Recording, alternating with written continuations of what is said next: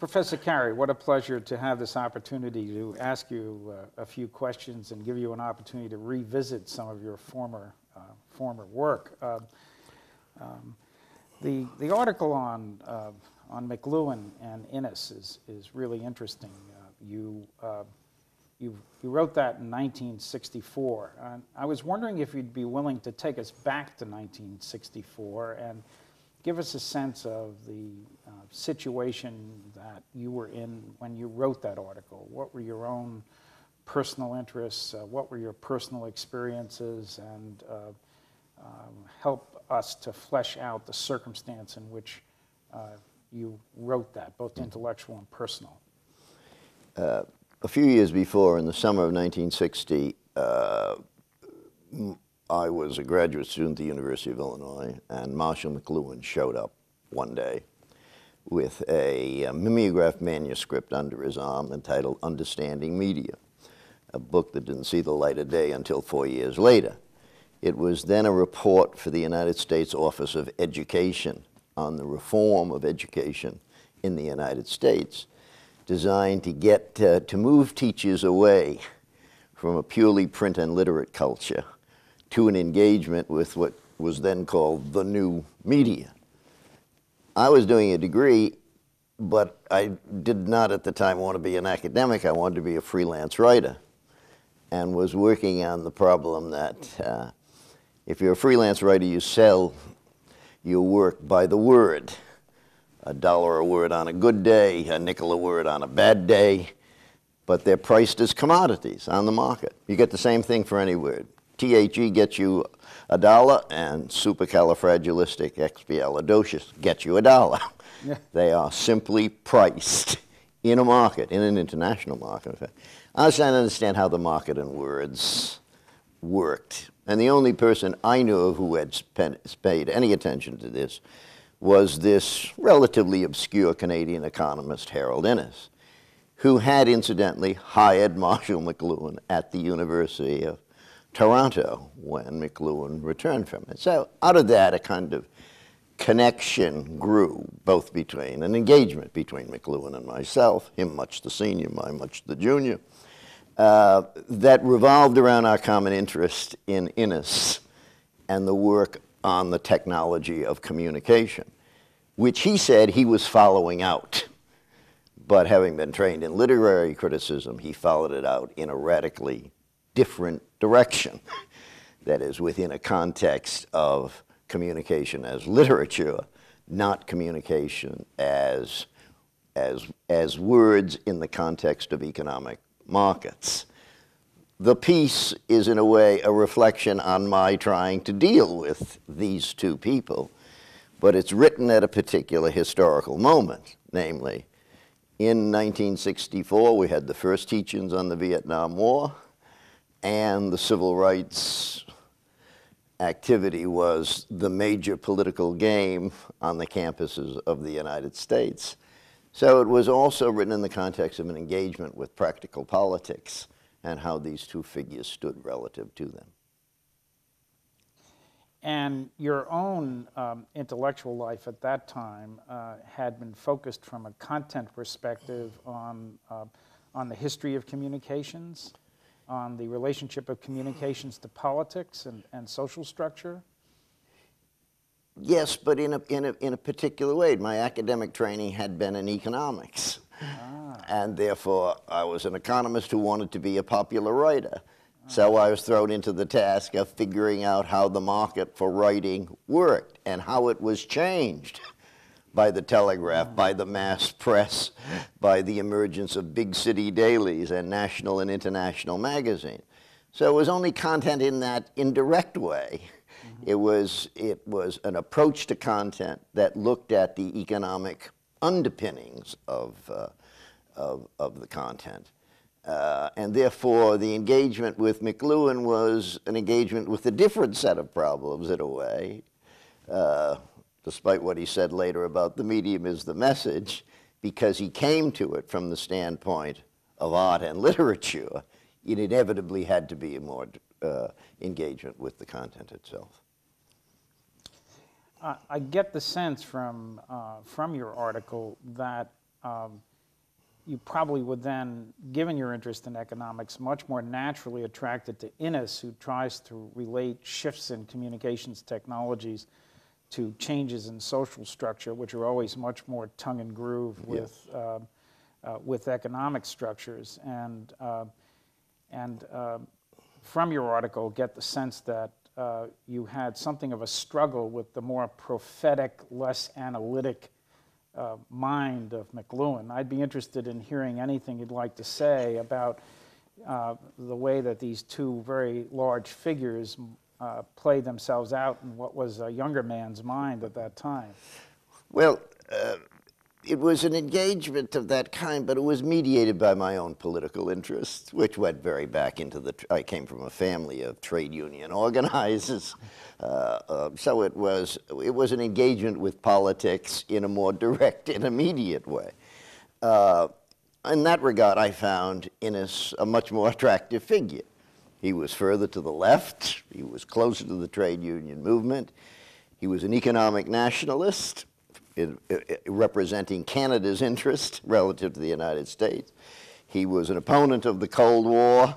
That is, there were a series of issues that engaged him that also engaged me at that time. McLuhan, on the one hand, was prophetic, but we remember McLuhan wrote a book published, I suppose it would have been 67 or 68, called War and Peace in the Global Village, in which there's one sentence about Vietnam. That, of course, is the issue that's on everyone's mind at the time.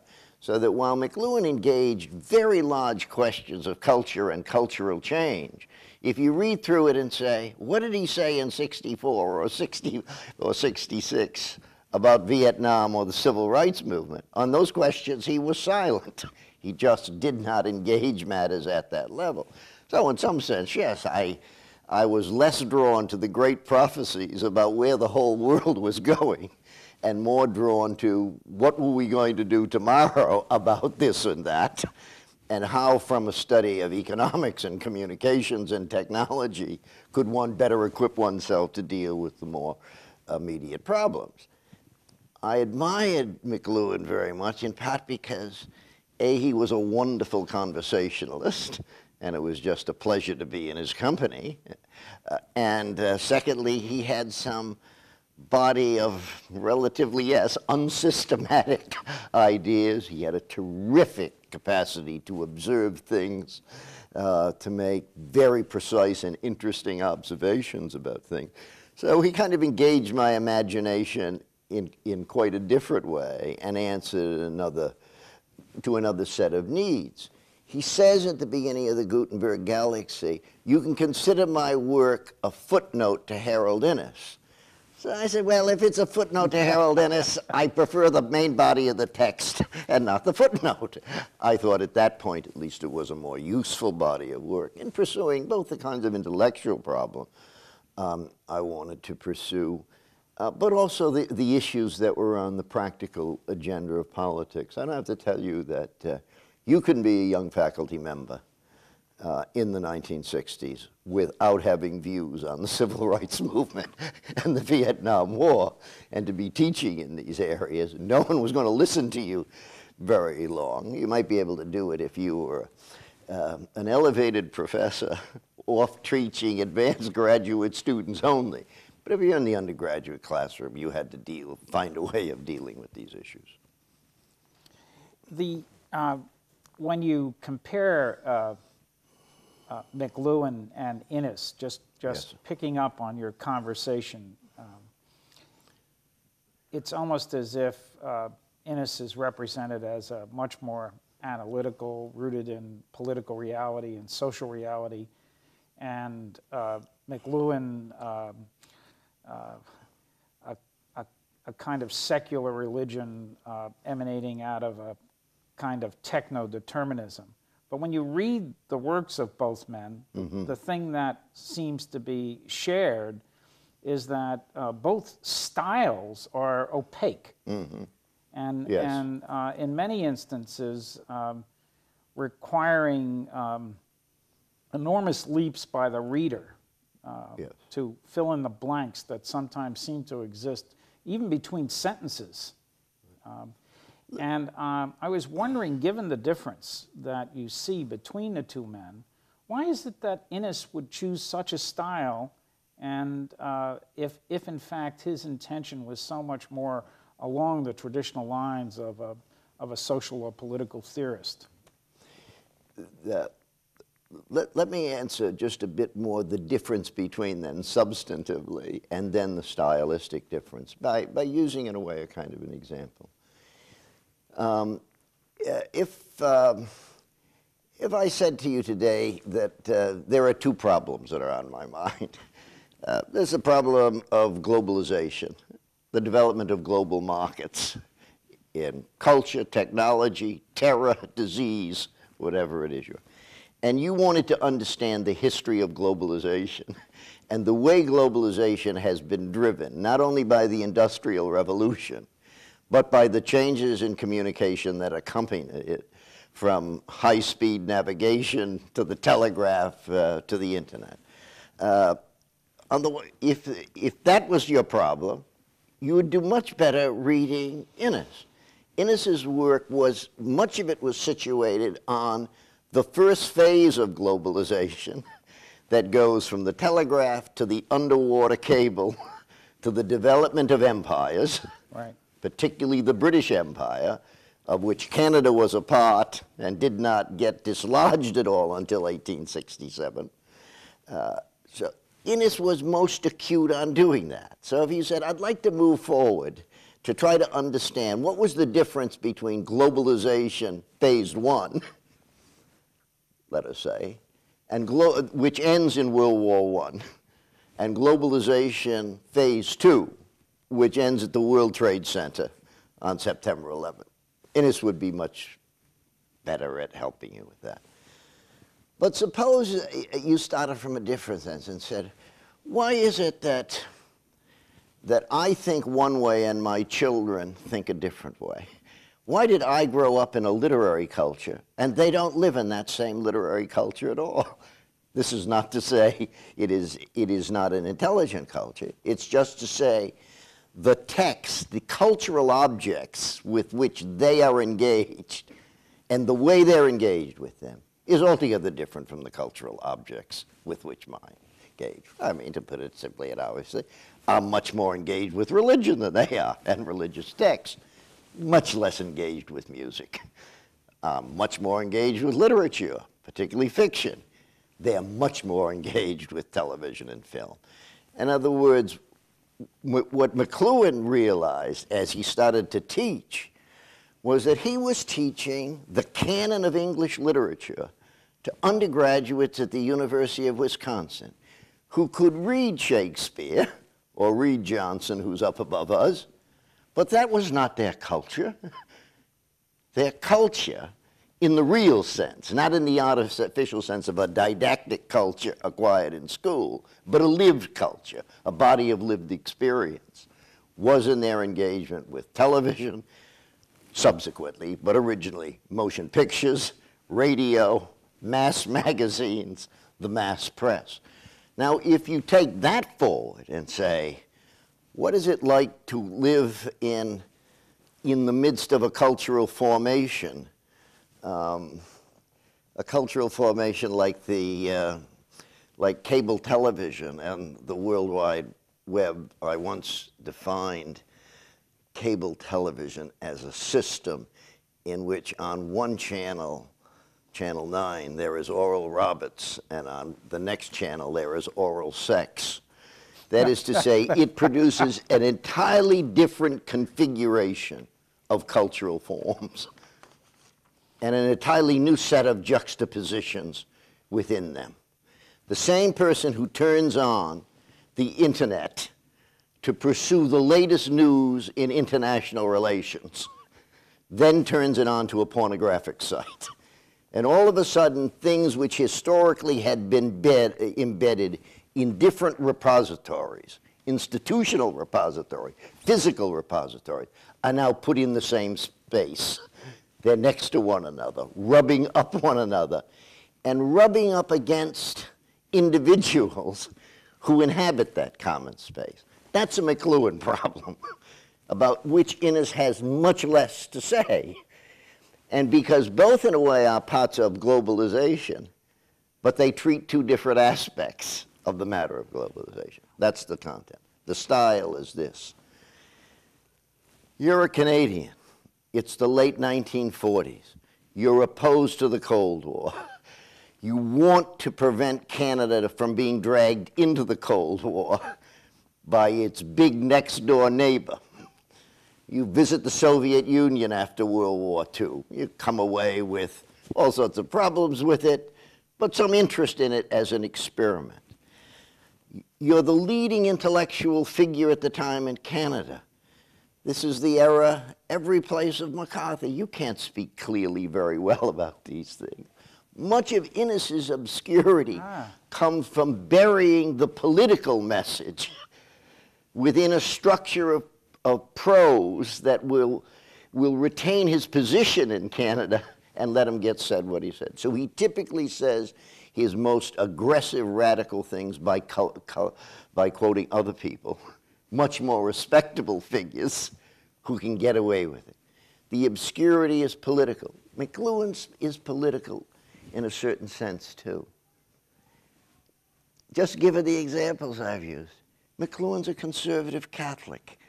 He's converted by reading G.K. Chesterton. He's a daily communicant the rest of his life. His biographer says, though his children are less sure about this, he prevented them from watching television by insisting they say the rosary after dinner. Now, here's a person who becomes a kind of champion of the new Haight-Ashbury culture of Los Angeles, right? And who at the same time is profoundly conservative, politically as well as culturally.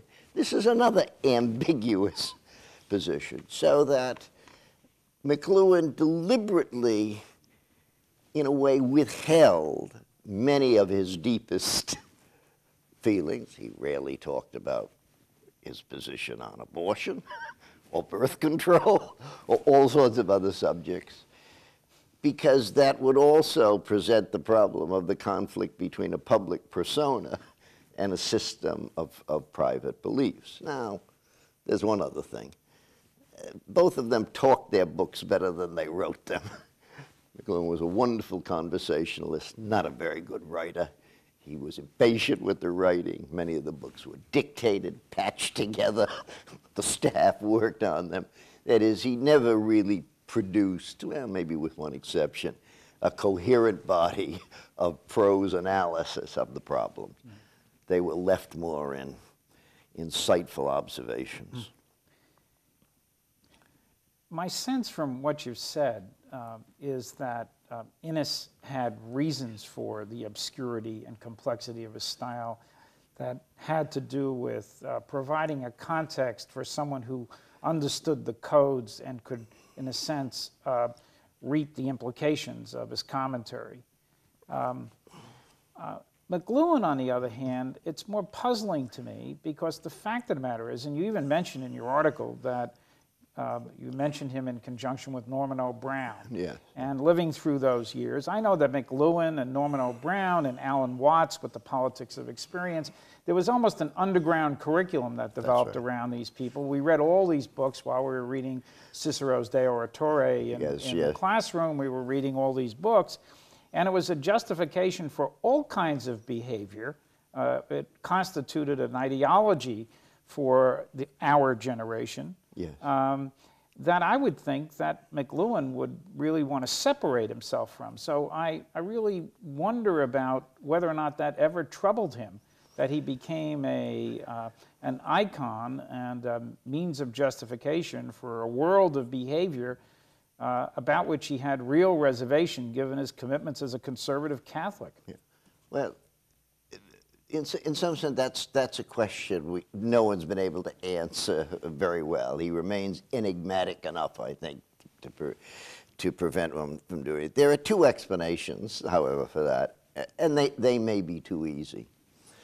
McLuhan, in some ways, was the first celebrity intellectual of our culture. He publishes Understanding Media in 1964. In 1965, Tom Wolfe writes an article in Harper's, What If He's Right? which propels him onto a kind of national stage. He is then, there's a couple of people out in San Francisco, principally an advertising man, Howard Gossage, who is a kind of scout for interesting intellectual figures. Gossage becomes his manager, in a way. Gossage organizes sessions in New York where McLuhan would be brought in to speak to people. That is, he became an enormously profitable, if brief, enterprise for all sorts of people. One night we were sharing a room up in a little town in Ontario, and he's going on. You understand, maybe I was an associate professor then, probably getting $50 for any guest lecture I did, and Marshall's going, oh God, I gotta go to Hawaii and talk to IBM for $20,000. Then I come back to San Francisco and I give a lecture to AT&T for $15,000. He goes on complaining for hours about how much money he's making, right, how much celebrity he has, how it's ruining his life, how he's not doing all the things he wants to do, but in some sense, clearly enjoying it to some degree. And I've thought in the more tragic moments is an example of what success does to Americans. Bud Schulberg wrote a wonderful book a number of years ago called The Four Seasons of Success. And it was about famous American writers, Scott Fitzgerald, Hemingway, who became successes. They all ended up bad in some way. And it was on the problem of what happens when you get caught up, in McLuhan's case, in the very machinery that you're advertising. So that's one. That's a kind of tragic explanation of why he allowed himself into the machinery, the cultural machinery of the time. The other thing is that you can take him as a kind of forerunner of a new kind of writing and a new kind of speaking that hadn't been seen before. It was a genre we had not yet encountered. It later became celebrated in an essay of Clifford Geertz as blurred genres, where all of a sudden the old distinctions of print literacy between fact and fiction, science and the humanities, critical commentary and performance art, poetry and propaganda, all of these differences started to go away. And books started to appear that were unclassifiable. What was Norman O'Brown? Was this a literary critic? Was this a psychoanalytic theorist? What do you do with books like this? And when they came upon the scene in the 1960s, no one knew what Library of Congress call number to put on them, where to shelve them in the library, what discipline they fell under. And so part of the cultural eruption of the time was also the eruption of new forms of writing that were often difficult, in part because they were so new, that you had no mental system in which to classify it. I think on the other side of him, I was taught, perhaps as you were, that when you got up on the lecture platform and you talked to an intellectual, you were serious. Right? This was not a game. You were not playful. But McLuhan, of course, adopted an entirely new style. So someone would raise an objection to what he would say, and his answer would be, you don't like that fallacy of mine? I've got another fallacy for you. You don't like that idea? I've got 3 or 4 more you won't like. That is, every response was never serious. Mm-hmm. From the outside, it looked dismissive, and it would often take the form of, oh God, you're a creature of the old print literacy, get with it. Figure out what is going on. But there was a dead seriousness in the sense that he thought he was, in a way, the James Joyce of his time. He was doing to intellectual discourse what Joyce did to the novel, inventing a new form and a new form of presentation. So there was a real seriousness. And then the final thing to note is that he would often, of course, give you some brief insight to how dark his vision was. So when he introduced or reintroduced the phrase global village into it, it inevitably became transmitted as this kind of happy new world where the lambs and the lions, east and the west, north and south, would lie down together. You know, we would become neighbors and friends in the global village. And then he would say, the global village is going to be an angry and violent place. We haven't seen it. So he knew the dark side of his own thought and would give it away in an illusion or a throwaway. But the central body of the argument was the more prophetic, if you will, positive, optimistic, one that appealed to the new culture of liberation of the 1960s. I'm interested in your article where you're taking up the sense of a homogenization of culture that occurs as a result of the globalization of the technology and a kind of convergence of icons and a winning out of difference. And then the assertion that the new domain of difference is generational difference, and that generational difference moves apace with technological innovation, if I have your appreciation correct. Yes. I was wondering, would you revisit that again in the context of the kind of discourse we're encountering now?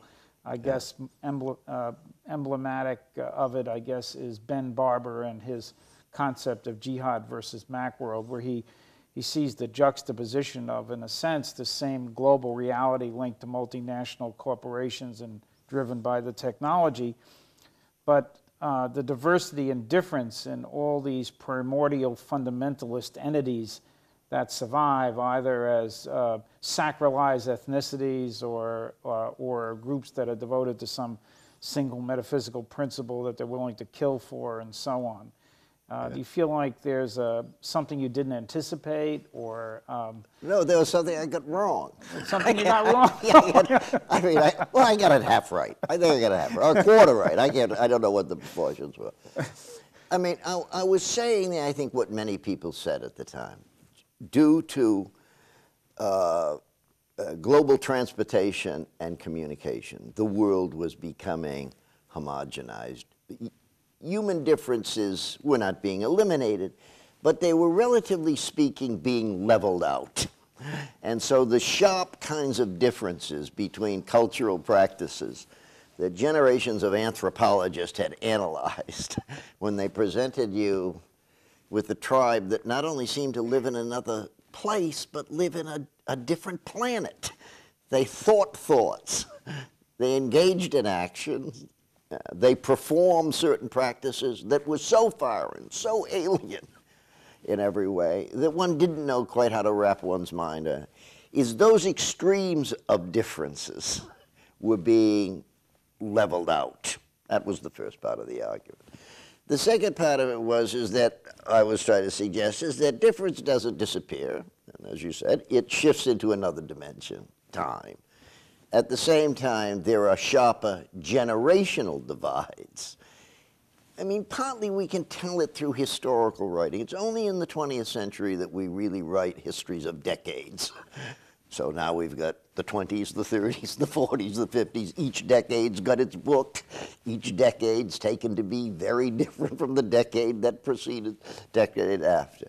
It's the first time that I know of that people really started to describe themselves in generational terms, however crudely.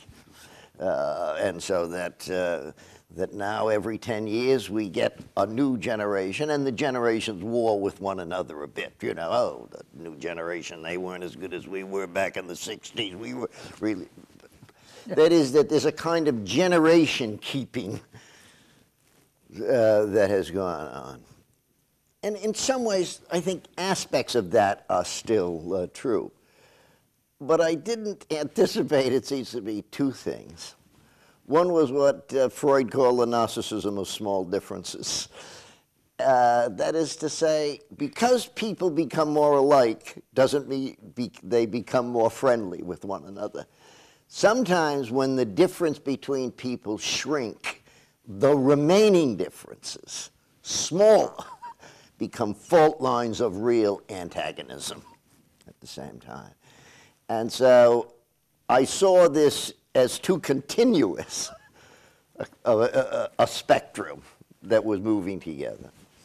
And the other thing that seems to me that we're much more aware of now is that I was thinking of a world in which the Afghanis are over there and the Americans are over here, and because they're using telephones and driving automobiles, and showing up in suits and ties occasionally, that we were drawing together that way. But I wasn't thinking of Afghanis living in the next block, one floor above me in the apartment house, having their own program on the cable channel. In other words, differences weren't being effaced, they were being relocated. They used to be over there, now they're here. They used to be on the other side of the world, now they're in the next block. For at that time, understand, the range of differences one was encountering on a daily basis, we will call it the European range, spiced with some Asians, and of course African cultures, thoroughly Americanized by that their own way. But that was at an earlier phase when all of a sudden the whole world seemed to go in motion and people started showing up next door to you who were people you long before that had to take a very long voyage in space and time to connect with. So that in part my own revision of it is to recognize a level of complexity in it, which I failed to do then, in part because I failed to anticipate the real history that we were going through, and partly because I was trying to be too simple with this space and time distinction and not seeing the remaining problems, political, social, cultural, that it was going to present when these kinds of relocations actually took place. So, I mean, I still like aspects of the analysis. I just wish I was more sophisticated then about how to get my hands around it. So. Is it possible that in prior contexts, before the effulgence of multinational corporations, that homogenization was really part of the agenda of creating mass markets, and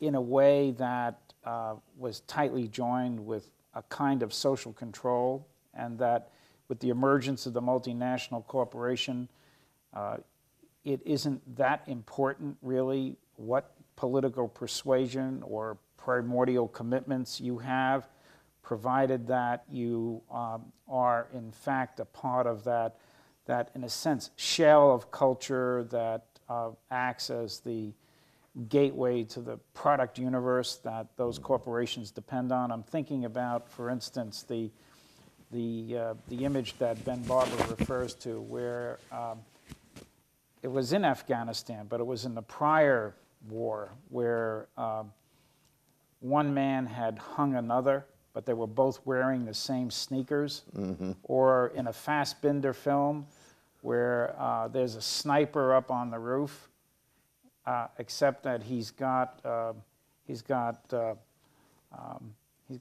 headphones on and he's listening to some very current American piece of music while he's picking people off in the street, which seemed to be expressive of a different kind of a different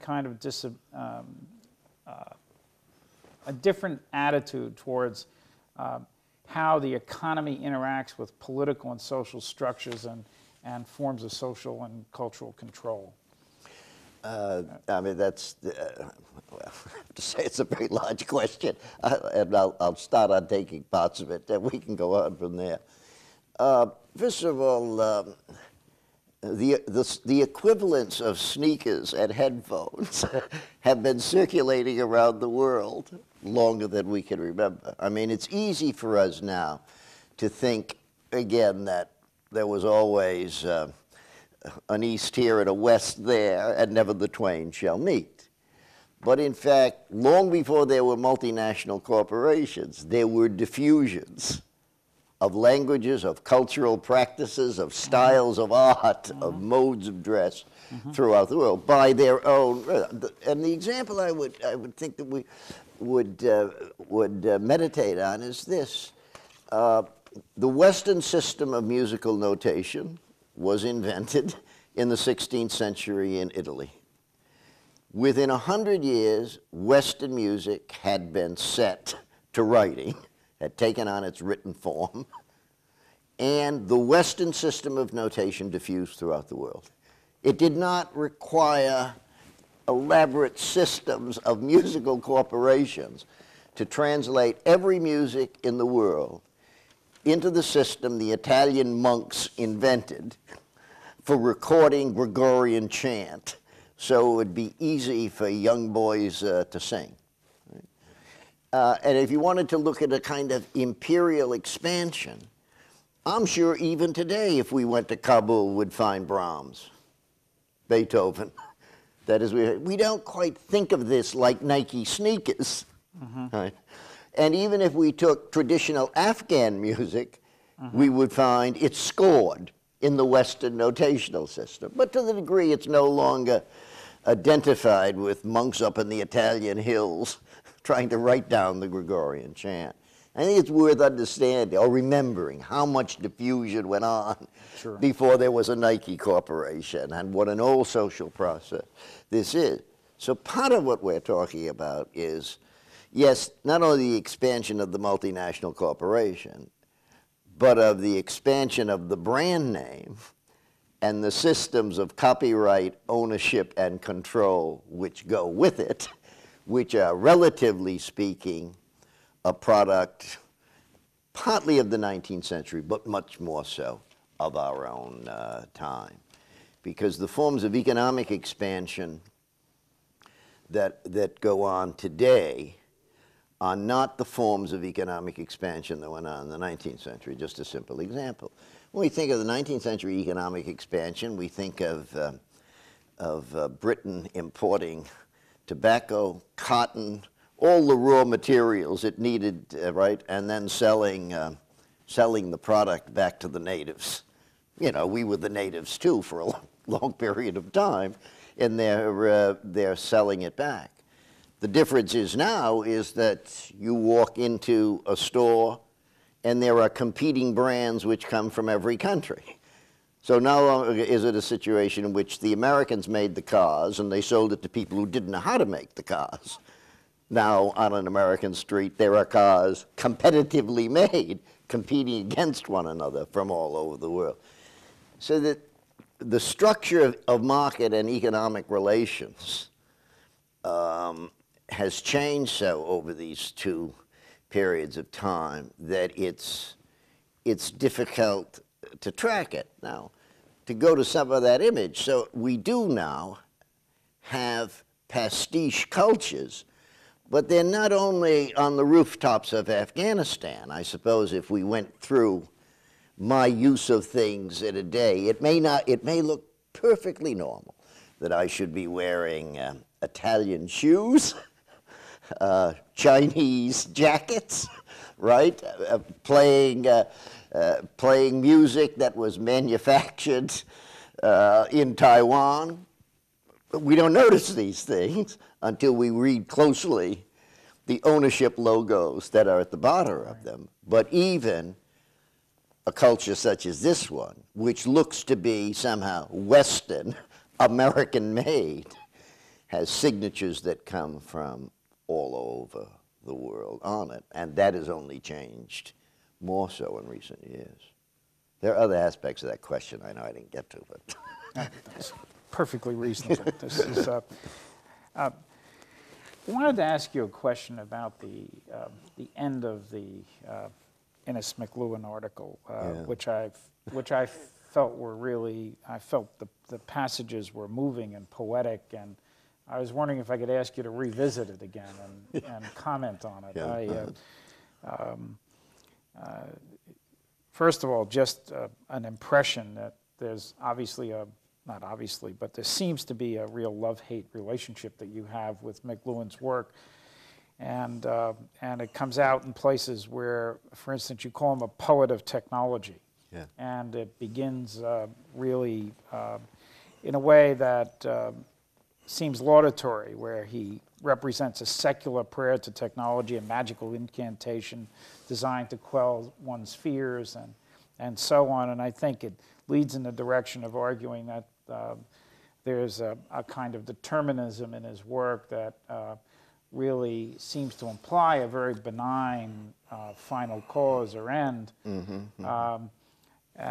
But there doesn't seem to be any room for human will or choice or any sense of human agency as an important factor, and you seem to take a very strong existential position in the end of the article, really not being comfortable ultimately with him, almost implying, and this may be completely wrong, and I'd like to hear what you have to say about it, that he may not care that much about what he's saying, and really lived his own life and made his own choices, not in the context of his conceptualizations, but using some other set of parameters as a meaningful set of terms to face his life.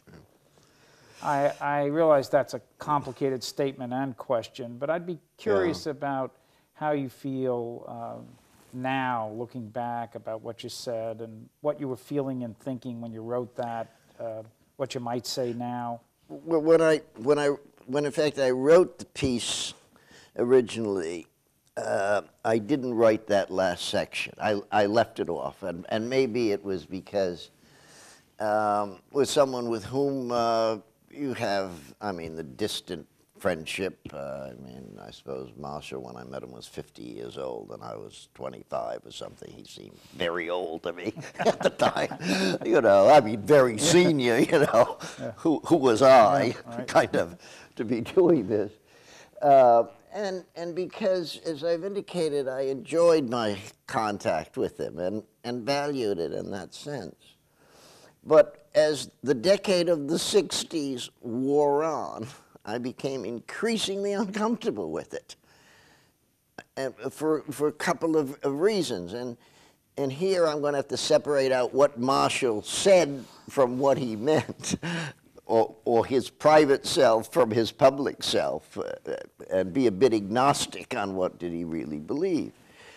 But I had come increasingly to the conclusion that, as many other people have written, is that technology plays a very special role in American life. I don't mean you won't find examples of it other places.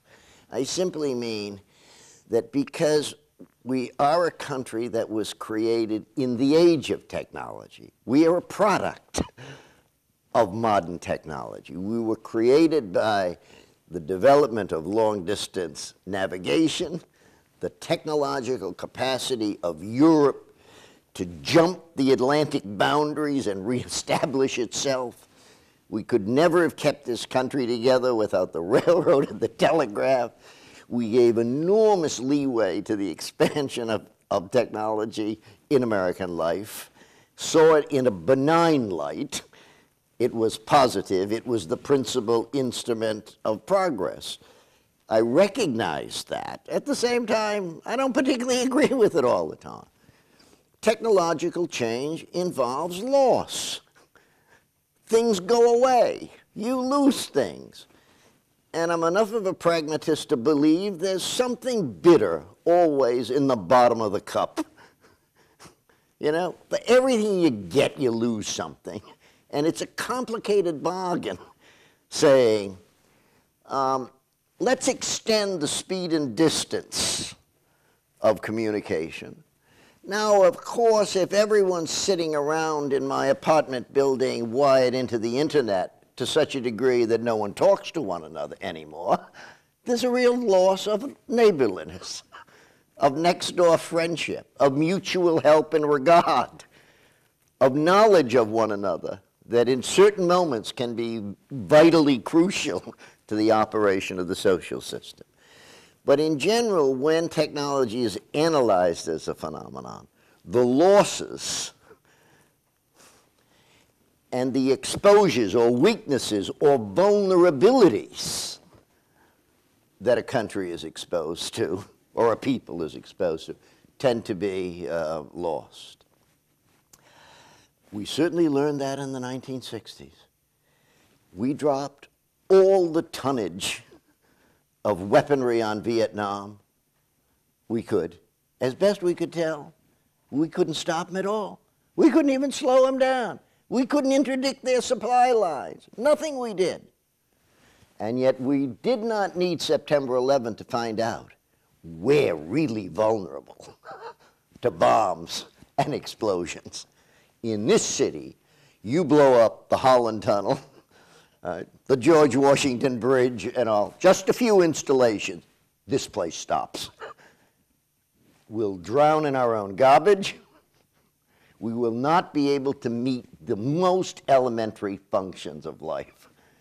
The strength of Vietnam was, in some sense, as a people, as a country we were fighting with, its non-technological strengths. It was terrific at innovating around every problem. It was terrific at marshaling resources in small amounts and deploying them in creative ways. So we said, I know how we can do it. Why don't we export American technology there? We'll put the Tennessee Valley Authority in, but we'll call it the Mekong Delta Authority. We'll light the country, you may forget this, we'll light the country electrically. We'll call it the Rural Electrification Commission of Southeast Asia. We would put an electric barrier across the DMZ to prevent infiltration. In other words, we took what are really great technological institutions of the United States, like the Tennessee Valley Authority, and said, if we implant them there, the people will say, this is terrific, this is wonderful, we want this too, and suddenly throw up their hands. Now, I go too far, I get carried away, but you can hear the 1960s. I mean, you can hear the passion of the 1960s in my voice as one's trying to judge foreign policy.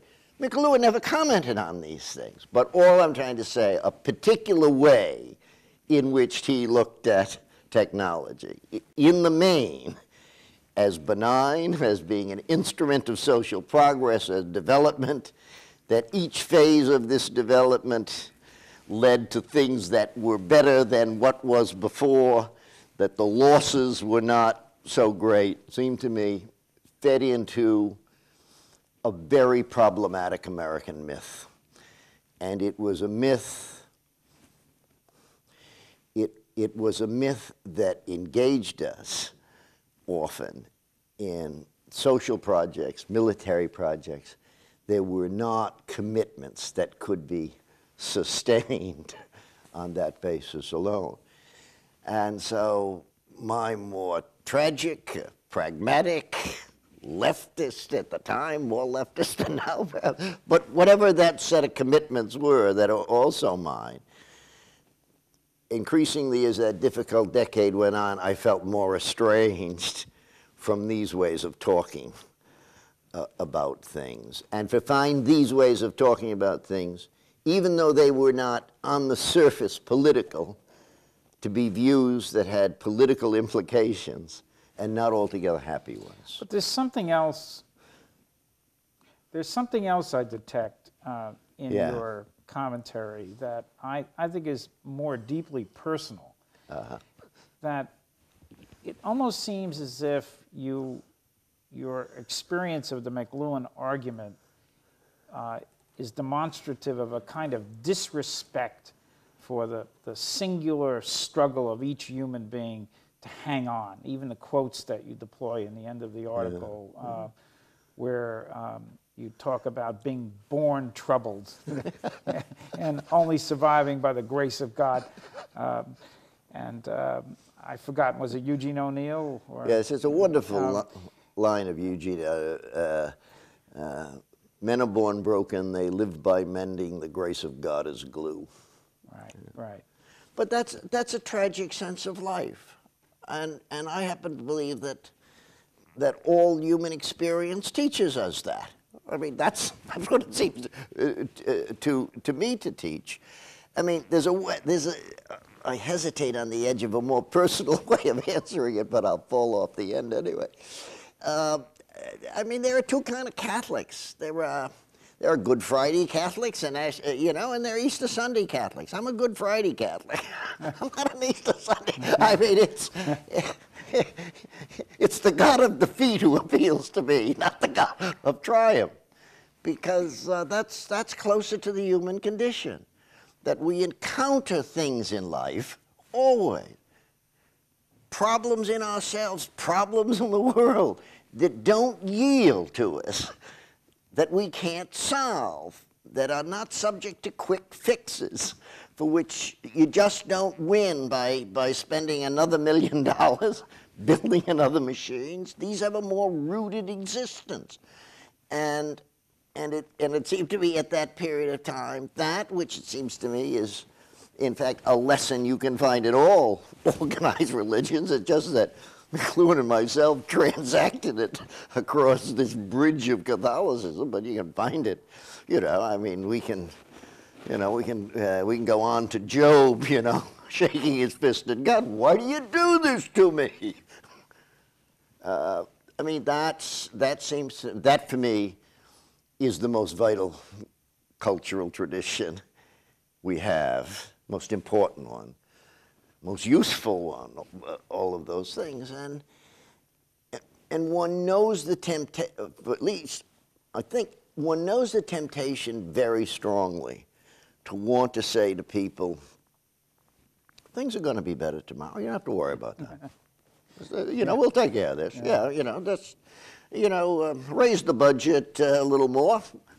We'll do all right, give us more money and all the students become geniuses and all the faculty become nice, and all our problems go away. We won't fight with one another anymore, and there'll be no conflicts and faculty meetings. There won't be like a consignment to hell, but that doesn't happen. We can have the best machinery in the world. And those conflicts, which are rooted, forgive the phrase, almost, in human nature and human cussedness and the limitation of human intelligence, of moral will and value, just remain deeply there. And I'm suspicious of, obviously, what you leap upon in the last part of that article. When that side of McLuhan became part of a public persona, which drew people to him, which became an ideology in its own right. Maybe not a narrowly political ideology, but in the structure of that time, an ideology. This is not good. This is not helpful to us. And so I ended up saying, I've got to write something about this at the end. I've got to state my opposition, not merely in technical terms, by doing sorts of analysis, but in moral and evaluative terms as well. And so that's what I tried to do. I'm glad you did. It sounded like many of the discussions we were having in apartments up and down the West Side in the late 60s, when all of these things were part of the informal education I think we all got. I'd like to ask you, do you feel that the technological innovations of the 38 years, if you'll allow me to mention how many years there are in between the publication of this article and now, have actually, in a sense, decreased the capacity of universities and schools as educators to bring to life the tradition that is essentially the humanistic tradition that tries to propagate that sense of the challenge of existence and the challenge of the meaning-making enterprise in the face of the tragic circumstance that really emanates from our nature and the constraints within which we live. are we in even worse shape now because of the more aggressive forms of mediation and for some cultural pollution that have occurred as a result of the advance and intensification of these technologies? Well, the humanistic tradition has weakened, but I suppose my temptation to say in a special sense of what that humanistic tradition is, because it's been one under constant revision and change over the course of time. And I want to be careful not to get too romantic about that. But if this puts it too broadly, for me, the differences between the sciences and the humanities is that you read a scientific book once. If you've understood it, you put it down, and you go on to the next scientific book. If you read a humanistic book once, and you think you understand it, you don't understand it. Sure. You read it twice, or 3 times, or 4 times. That is that the humanities are a slow process of depth reading in which each time you encounter the text becomes richer. The interpretive possibilities become more extensive. Within the printed tradition, of course, we always had this division. It was partly religious, too. You had people who read the same books time and time again, of which, of course, the Bible was the best example. You didn't read it once, and grasp the thing. You had to go back to it day after day. But there were many books in an old Protestant tradition. You read Pilgrim's Progress every year as well. In other words, there were few texts consulted frequently. In the middle of the 19th century, we got to the bestseller phase, in which every day there was a new book to be read, and the old books to be set aside. There was a difference between the way literature generally lodged itself in life. Now, at least all I say is it's interesting to talk about it in this light, because for all I've said about McLuhan, I've gone back and read those books a half a dozen times or more, and I read Innes twice as much, because I think that they are books that don't yield easily. They're not puzzles to be figured out. They're more like deep tanks of water to immerse yourself in time and time again. Now, I think that, this is going to put it too crudely, but it's all the only metaphor I got. We're a culture of the bestseller list.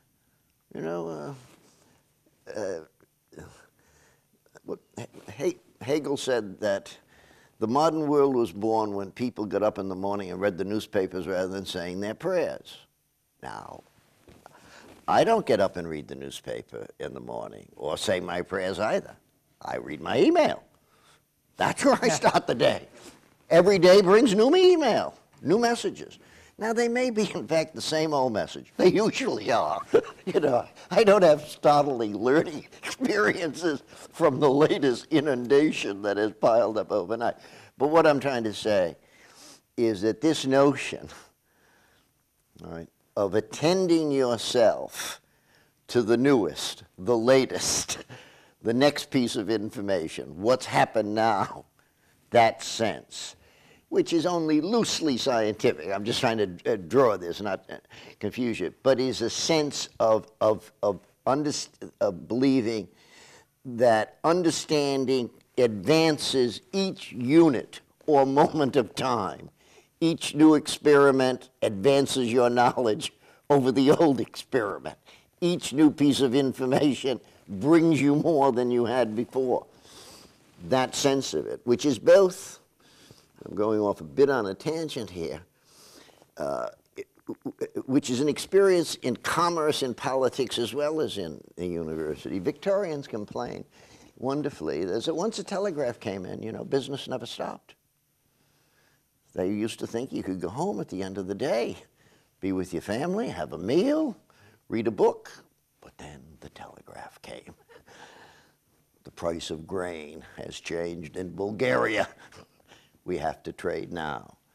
It gave birth to a 24/7, 365 a day a year. And being wired into a system that lives that way is not a good system, I think, for the humanities, where the best books never stop giving.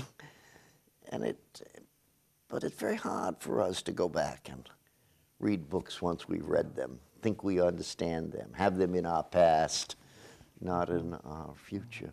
So I think that makes the humanities more difficult now, or they're a more fragile place.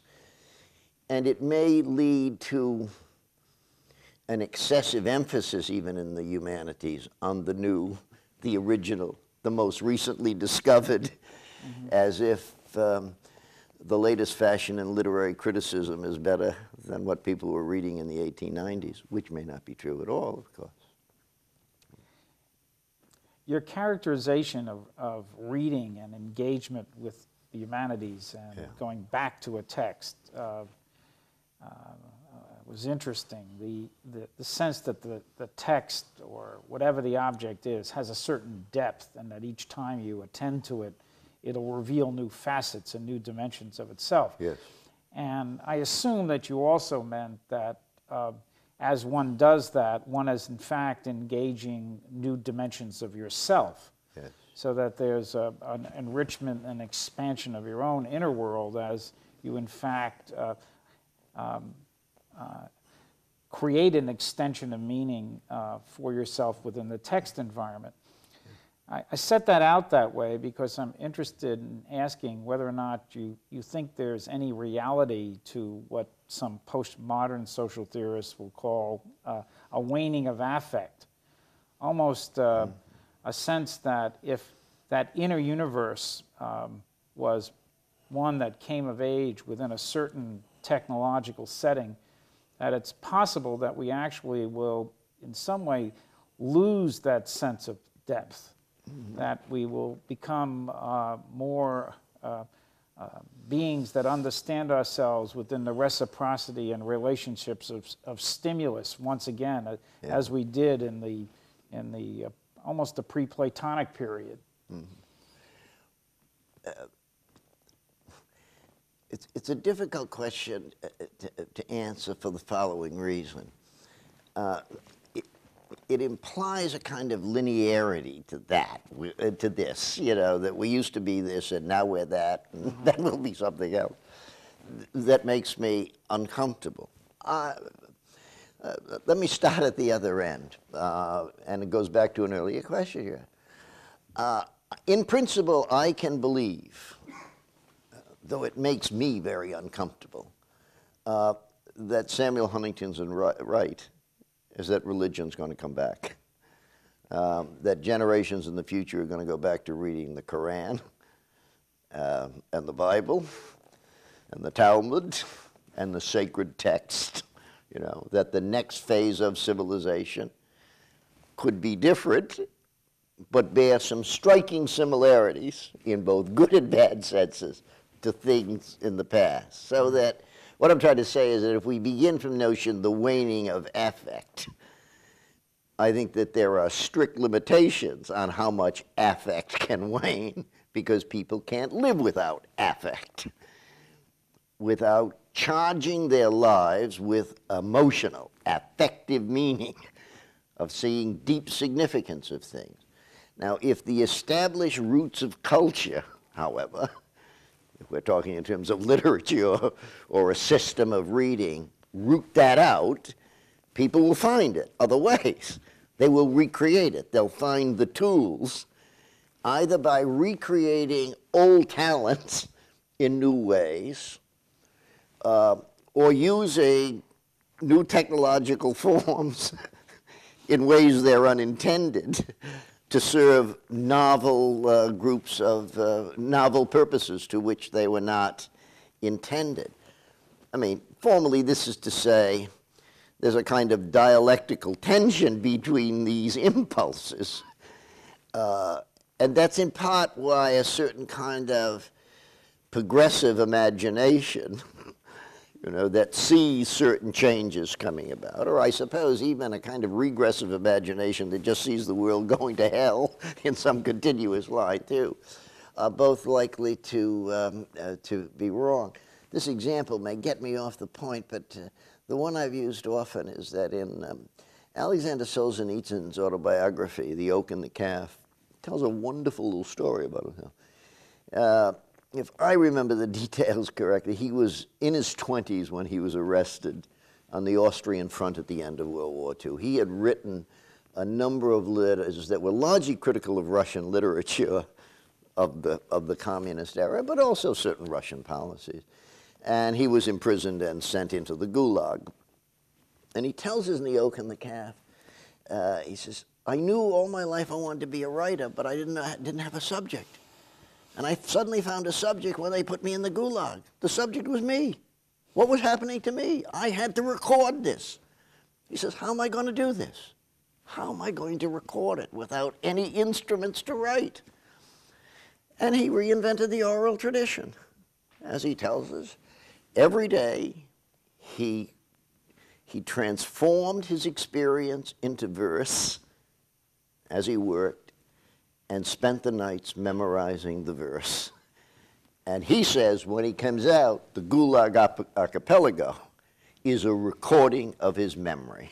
Now, there's an extraordinary reinvention of old traditions that you're familiar with, of the oral tradition, of encasing experience in prose, embedding the prose in heads, so it's available, and above all is not accessible to political authorities. Because as he tells us in that introduction, he says, and in a number of his poems, which are quite moving on this, he says, they could do everything to me, but they could not get the poetry out of my head. It was the only part of my being that was inaccessible to them. So that's the sense. I mean, people have a need to record their experience, to find significance in it, to celebrate it, and to share it, to build up strengths and resources to deal with things. If the established kind of roots of culture, which for any set of reasons, they could be technological, they could be institutional,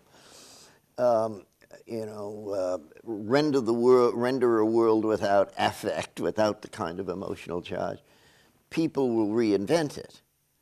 The danger always is that they'll reinvent it in a way that will be destructive.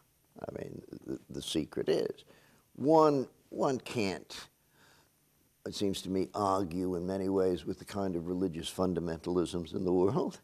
I mean, one may wish they were at a different form or more mild. We understand that these are responses to the very difficult circumstances people find themselves in now, the pressures from a real world that are bearing on them. And intelligence would say, the need is real. Now, how can it be organized in such a way that it's not destructive? It doesn't destroy the very world it would like to protect and enhance.